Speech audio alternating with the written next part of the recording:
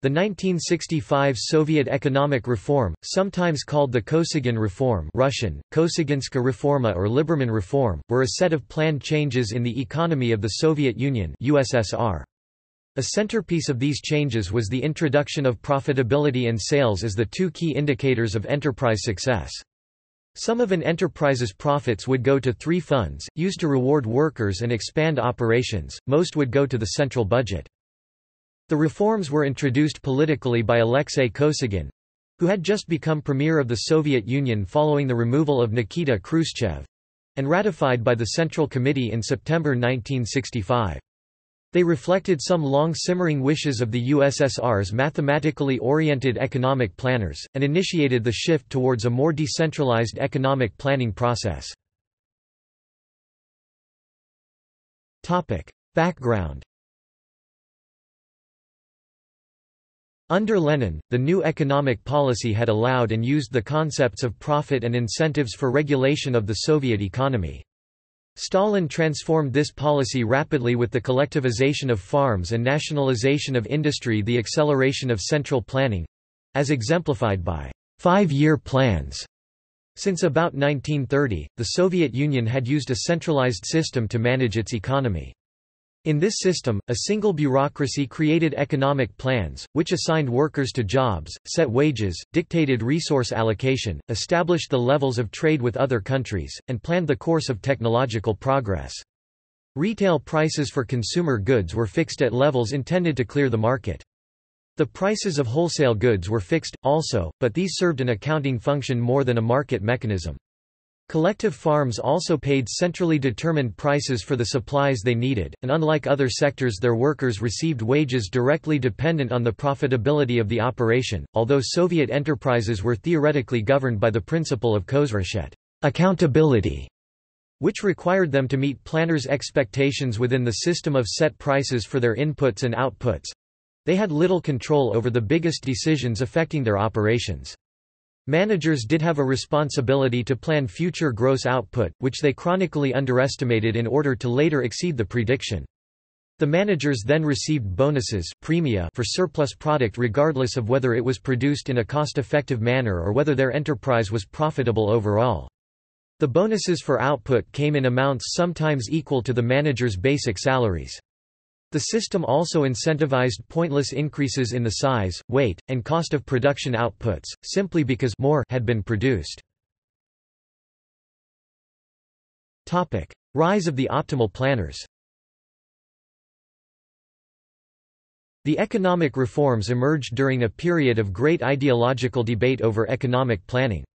More mathematical, cybernetic viewpoints were at first considered deviant from orthodox Marxist economics, which considered the value of good to derive strictly from labor.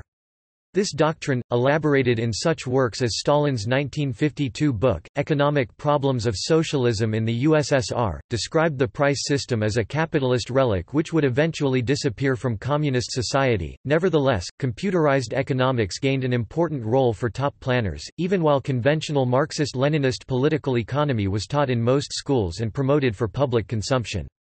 The rising influence of statistical planning in the Soviet economy was reflected in the creation of the Central Economic Mathematical Institute Centralny Ekonomiko-Matematický Institute, TSEMI, led by Vasily Sergeyevich Nemchinov. Nemchinov, along with linear programming inventor Leonid Kantorovich and investment analyst Viktor Valentinovich Novozhilov, received the Lenin Prize in 1965.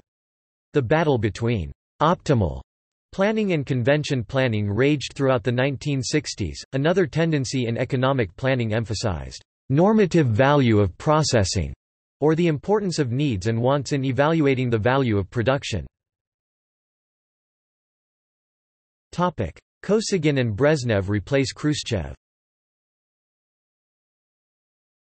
Major changes throughout the Soviet world became possible in 1964 with the ouster of Nikita Khrushchev and the rise of Alexei Kosygin and Leonid Brezhnev.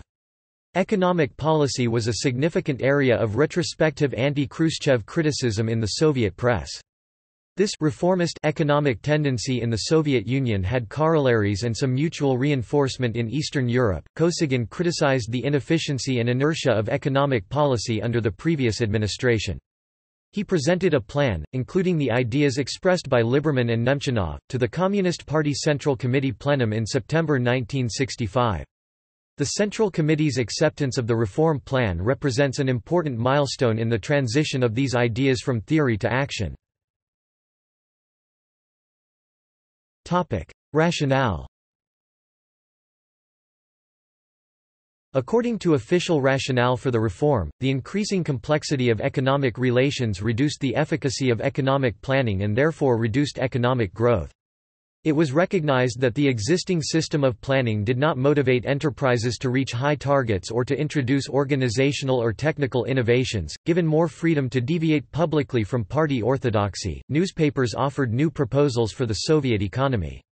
Aircraft engineer O. Antonov published an article in Izvestia on November 22, 1961, with the title, "For All and for Oneself."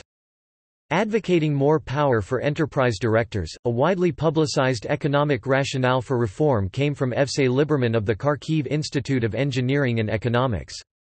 An article by Liberman on this topic, titled, "Plans, Profits, and Bonuses," appeared in Pravda in September 1962. Liberman, influenced by the economic optimizers, argued for the re-introduction of profitability as a core economic indicator. Liberman advanced the idea that the social interest could be advanced through careful setting of microeconomic parameters. What is profitable for society should be profitable for every enterprise. These proposals were controversial, and criticized especially as regressions towards a capitalist economic system.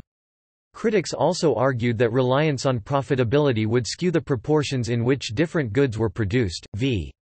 Trapeznikov advocated a position similar to Liberman's, in Pravda, August 1964, writing that, "The time has come to discard the obsolete forms of economic management based on directive norms, and to pass over to a simpler, cheaper and more efficient type of control of the activities of enterprises. This control must be patterned so that the personnel of an enterprise find it economically profitable to organize that work along lines that are profitable to the national economy as well." Unlike Liberman in 1962, Trapeznikov suggested that the need for reform had been embraced by party decision-makers and would soon become a reality. In the following month, Pravda published 6 more articles from academicians, planners, and managers advocating reform. The last of these came from Liberman. This time, criticism was muted. Several economic experiments were initiated to test Liberman's proposals. These began in 1964 with new policies for 2 garment factories, the Bolshevichka Moscow and the Mayak in Gorky. When operations at the garment factories proved tolerably successful, the experiment was expanded to about 400 other enterprises, mostly in large cities. One experiment in Lvov involved a coal mine and factories producing clothing, shoes, and heavy lifting equipment. The coal mine, in particular, reportedly became more profitable after shifting to a system using bonuses and more independent decision-making. Some of the experimental plants ran into problems, however, due to the unreliability of suppliers continuing to operate on the old system. The Mayak plant faced a dilemma in trying to implement the centrally mandated experimental reforms, while simultaneously receiving contradictory orders from the local Sovnarkhoz regional council.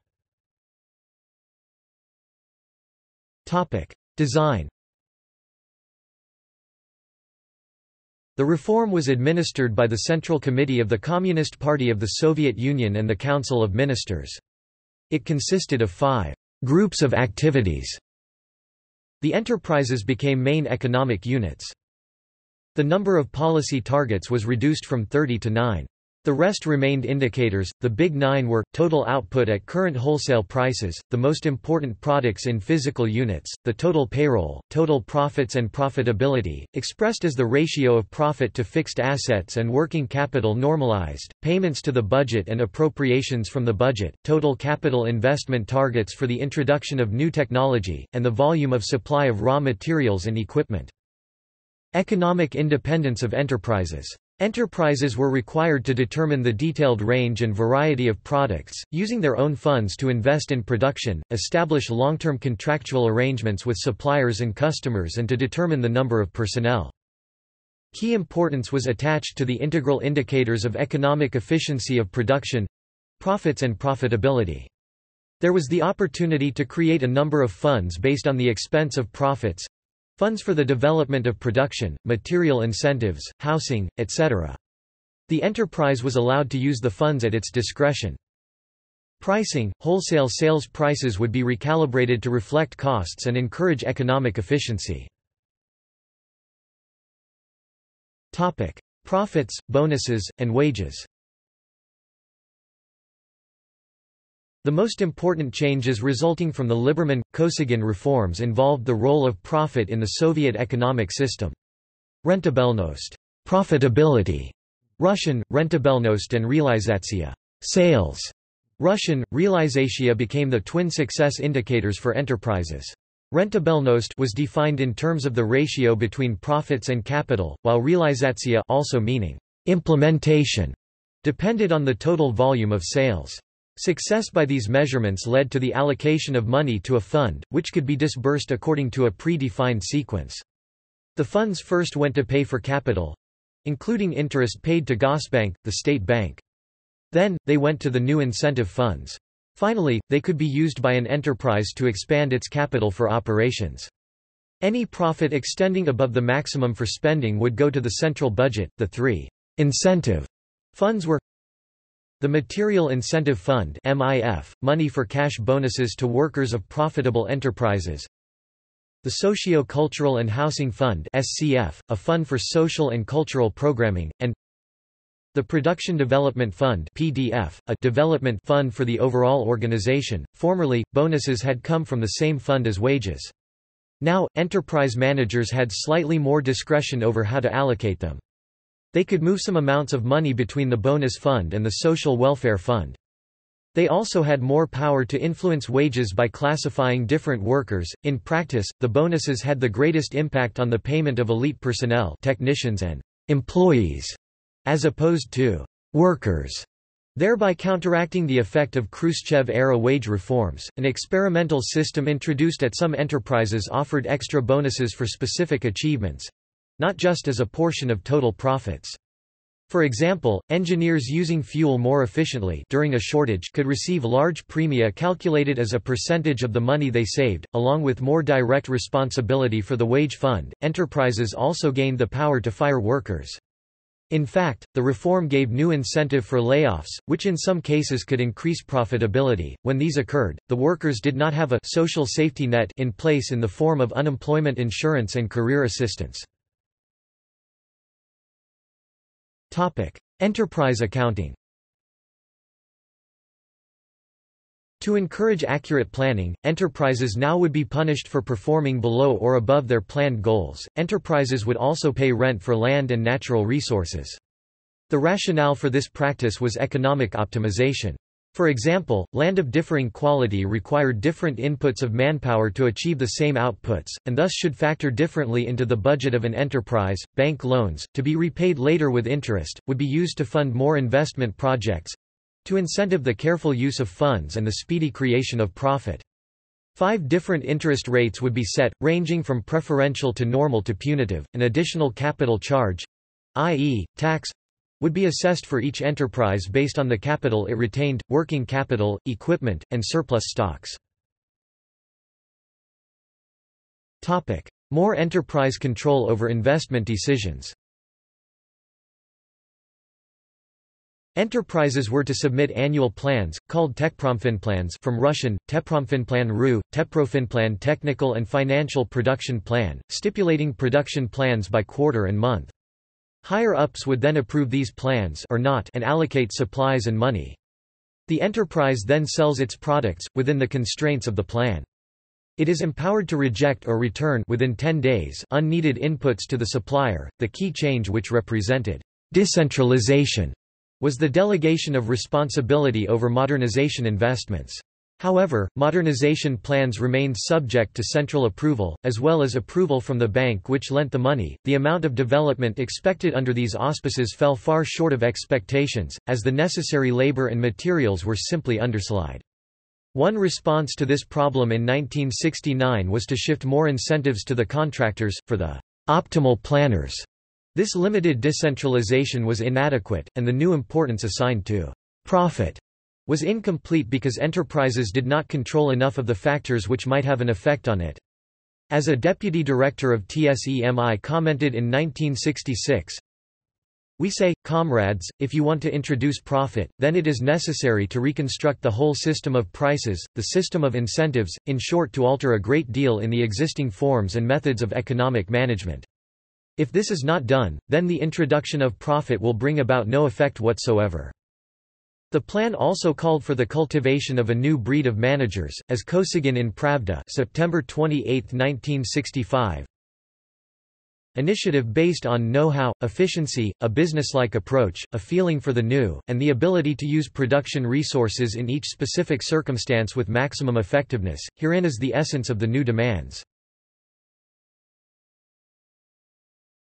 Topic: Political reorganization. In previous eras, an important layer of administrative control over production had been Sovnarkazi, Sovnarazi, a contraction of words meaning, Council of National Economy. The regional economic councils created on December 1, 1917, under the control of the Supreme Soviet of the National Economy VSNKH, Vysenka, a similar contraction. These councils spelled the end of a short-lived phase of worker control over production, which the Bolsheviks regarded as inefficient. Under the new economic policy beginning in 1921, enterprises were classified based on their relative interdependence and necessity to war production or autonomy, i.e. those endowed with complete financial and commercial independence. The many enterprises in the latter category were not nationalized, but instead placed under the guidance of the VSNKH, with the plan to group them into trusts based on production chains or geographic proximity. This model underwent various reorganizations, including the strengthening of Edinwanashali, control of production units by a single manager. These single managers at times controlled a wide range of production activities within a single area. The economic reform of 1957 reintroduced the Sovnarkazi, 104 in number, to govern production by region. Where applicable, these corresponded closely with the boundaries of the oblasti, political jurisdictions. Complaints immediately arose that these councils did not optimize overall production chains, due to their regional focus, and that they conflicted with the authority of Gosplan. In 1962, the 104 Sovnarkazi were consolidated into 47 larger jurisdictions, one of which controlled all of Uzbekistan, Turkmenistan, Tajikistan, and Kyrgyzia. However, by 1962–1963, the Sovnarkazi were becoming subordinate to numerous other agencies and organizations. Gosplan was to be stripped of its planning authority in favor of a revitalized VSNKH. Kosygin took aim at these outdated forms of management and included in his 1965 speech a return to ministries as core administrators. His plan resembled the ministry system under Stalin, but with a smaller number, 9 all-union ministries organized by industry, e.g., Ministry of Light Industry, Ministry of the Radio Industry, Ministry of the Chemical Industry, and 11 supervising operations within each union republic. The latter regional agencies reported both to the local council and to the central ministry with jurisdiction over their production type. Gosplan had the responsibility for creating annual and long-term plans, and for guiding development and resource management. Gosnab became the primary coordinator of material technical supply, and was charged with large-scale analysis, possibly using computers, to increase supply chain efficiency. The 1965 reforms somewhat altered the role of the party in economic administration. Local officials were to oversee operations from a distance to ensure compliance with the spirit of the reforms. Refinement of central planning. The plan called for more detailed and scientific central planning, including annual targets. These plans would be calculated using computer systems. Distribution of supplies and products would take place in different ways. Central planners would allocate certain scarce and vital goods. For others, enterprises could form direct ties, within which they developed a contractual exchange relationship. Implementation. The authors of the reforms knew from the outset that changes would take effect gradually, based on the careful writing of plans through the years 1966 and 1967.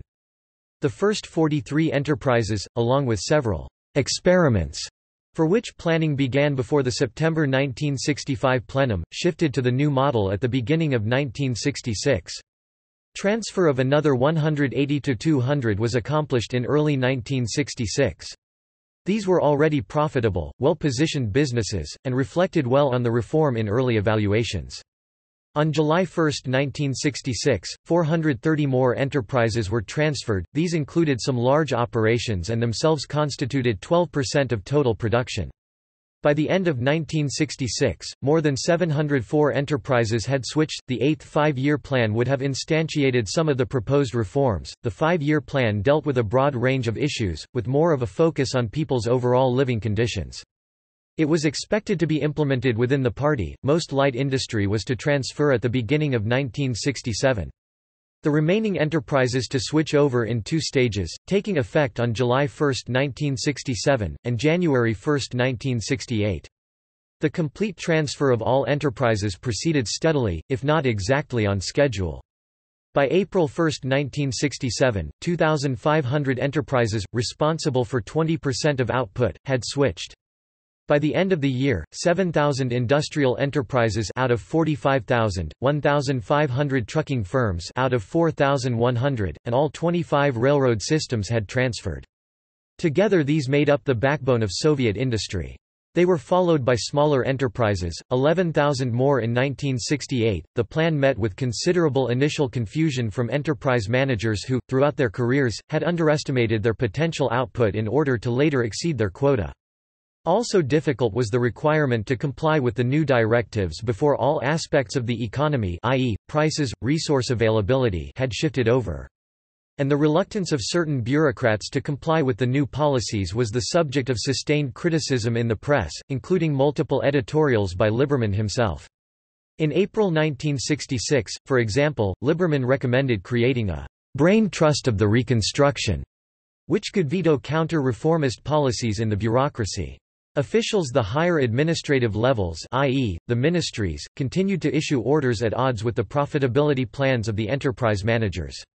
Some traditional problems—such as the accumulation, contra-profitability, of surplus valuable supplies, lest they be needed later in a time of shortage—persisted. Gosnab and the ministries were blamed for failing to make the appropriate inputs available to the enterprises. A price revision, the first since 1955, was announced in mid-1966, apparently following some non-trivial internal disputes.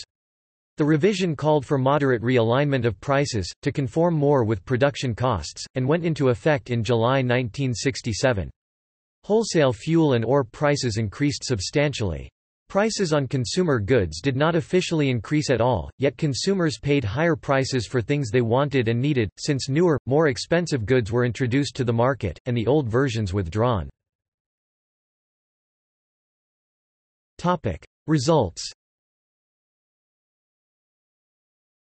The economy grew more in 1966 to 1970 than it did in 1961 to 1965. Many enterprises were encouraged to sell or give away excess equipment, since all available capital was factored into the calculation of productivity. Certain measurements of efficiency improved. These included rising sales per ruble worth of capital and falling wages per ruble of sales. The enterprises rendered large portions of their profits, sometimes 80%, to the central budget. These payments of free remaining profits substantially exceeded capital charges. However, central planners were not satisfied with the impact of the reform.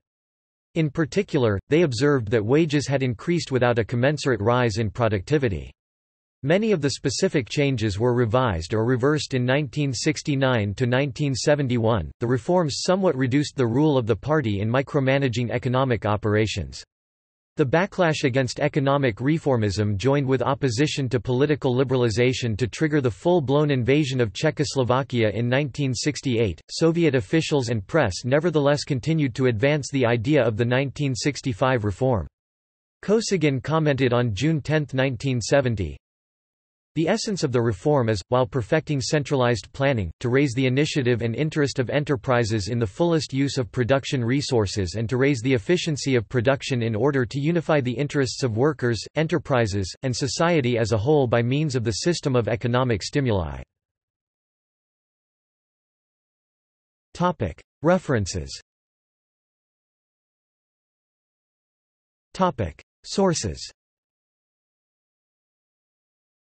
Adam, Jan, Economic Reforms in the Soviet Union and Eastern Europe since the 1960s.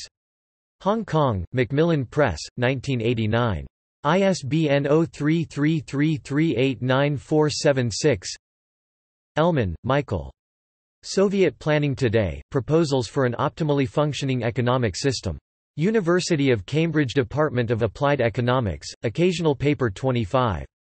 Cambridge University Press, 1971. ISBN 0521081564.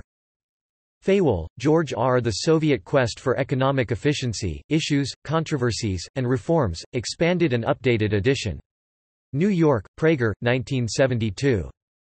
Katz, Abraham. The Politics of Economic Reform in the Soviet Union. New York, Praeger, 1972. Tubis, Richard Irving. Decision-Making in the Soviet Economic Bureaucracy, Administrative Implementation of the 1965 Economic Reform. Political Science dissertation accepted at University of Illinois, Urbana-Champaign, August 1973.